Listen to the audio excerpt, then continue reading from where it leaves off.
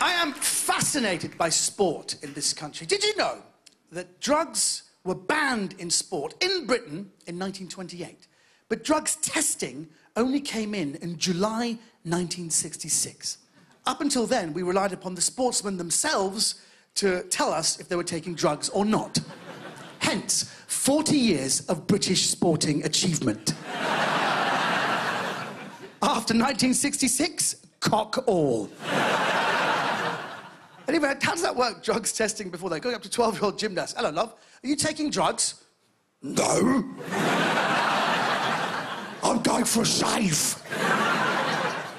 But I'm a big football fan, ladies and gentlemen. I'm a huge fan of the England football team, and I was gutted and disturbed and devastated when, in November 2007, England were knocked out of the European Championships. By who? By who? By Croatia. We got beaten by a knitting team. But we got them in the World Cup group, and we beat them away 4-1. Theo Walcott got 3 goals. I was so happy. Oh, did I gloat with the Croats. I said, we beat you, Croats, you bunch of Croats. They goes, hey, you, it's not Croat, it's Croat. Learn to speak English. I was about to kick off, but then they recognised me. They goes, hey, you're an actor? I said, yes, I am. He goes, oh, I'm a big fan. I went, thanks. He said, well, what are you doing next? I said, well, I'm doing a panto next. They said, really? I said, yes.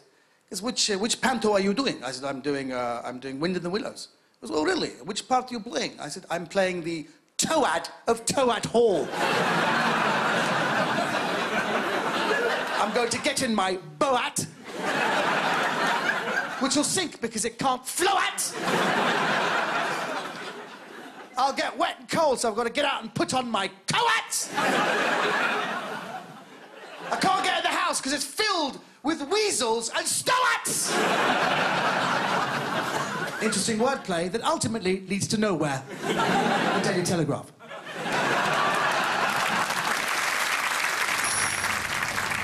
You don't know where we are, do you? I do. We're right here by Shoshin. So where's this Taliban stronghold? Yeah, I told you here, so it's around about there. Well, I can't see anything. Well, it's because they're disguised as trees and stuff. The Taliban are disguising themselves as trees? Yes, according to my sources. OK. You know what? I think this is bullshit. I think you are full of crap. I don't know where Six found you, but you've contributed nothing to this mission. Nothing. Well, you can't just leave me here. I'm MI6. Flipping Nora.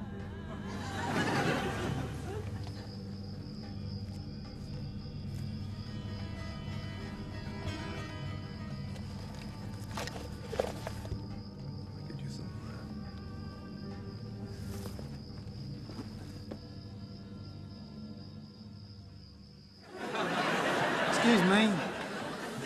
You haven't seen any British soldiers go past here, have you? No. All right, thanks, man. Hang on. Don't I recognise you from somewhere? No, I definitely recognise you. Now, don't tell me. ZZ Top. ZZ Top. I get that all the time. Right, tell her, mate. Be lucky.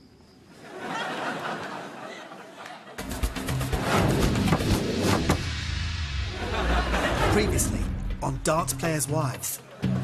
People think a darts player's wife's got it all. Romance. Mr. and Mrs. Van Thong. Dick is the Dutch champion, currently rated number 7 in the world.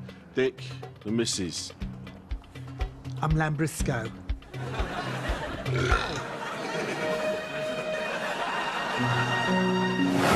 Glamour. Yeah, just had the pool put in last week. High double top work, Alan, mate. Lovely place you've got here. Thanks, Terry.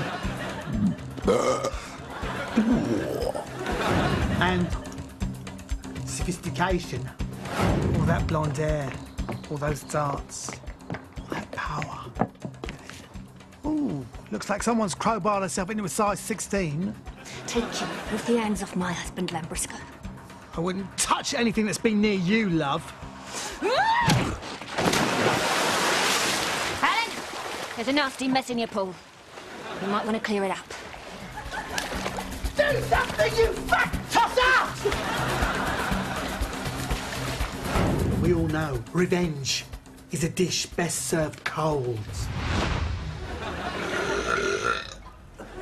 Welcome to the world of darts players' wives.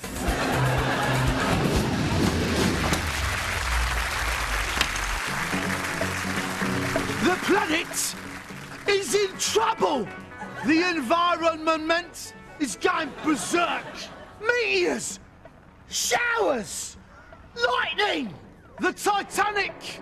When I get into trouble, I'll lay low in the Brecon Beacons or hide down a well for a month. But the planet can't do that. It's up to us. I'm Steve, the Dragon Thompson, Britain's dirtiest and most loved street fighter. This time, I like to show you how to lead a greener life.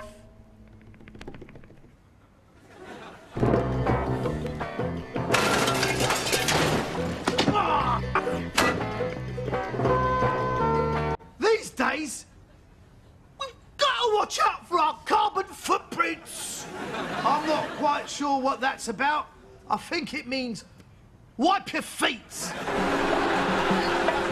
Common sense, really. More dirt in the house means more hoovering, which uses up the winds. But there are even more unusual ways to help save the planet. Plastic bags are bad for the environment. So why not use old underpants? Not only are they biodegradable, but it also means people won't nick your stuff when you put it down to the bus queue when you're stretching off. That's because it stinks of shits. Oi! You owe me money! Now, what's wrong with what I just did there? That's right. The wood in this bat is not from a sustainable forest. This bat is made from Scandinavian pine. So for every tree harvested, 2 more are planted.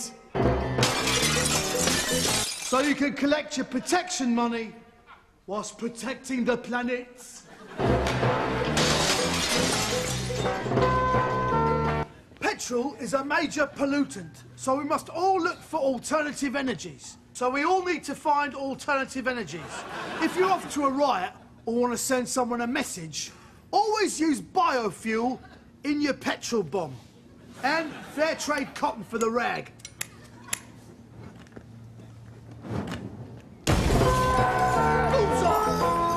Come on, come on. If you have enjoyed this environmental message, you might like to reach for the stars with my new video, How to Start Your Own Space Program.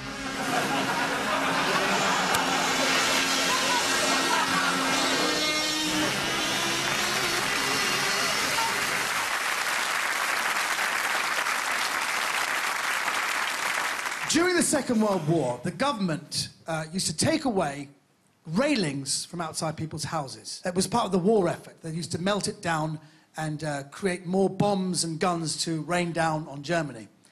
Well, drop bombs. Obviously, dropping guns on Germany is counterproductive, should we say.